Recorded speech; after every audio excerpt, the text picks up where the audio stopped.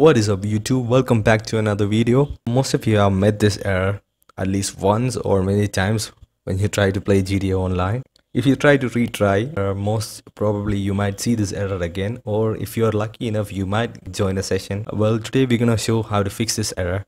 Just close the game and just come back after some time. I know that's hard.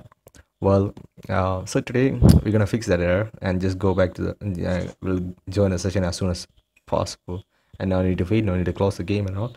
So all you gotta do is just as soon as you're in the story mode, just go to online. At this loading screen appears, just press the Windows button and minimize the game, and just you have to find something called a resource monitor.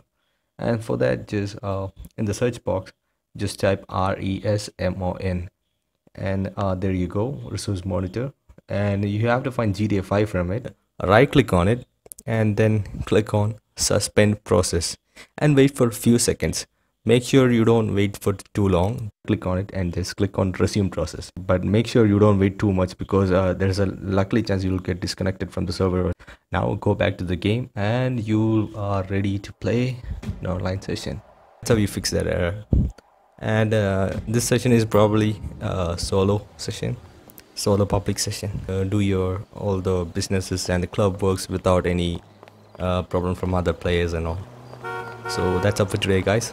If you like the video, like, subscribe, share, and do let me know if you have any doubts in the comments.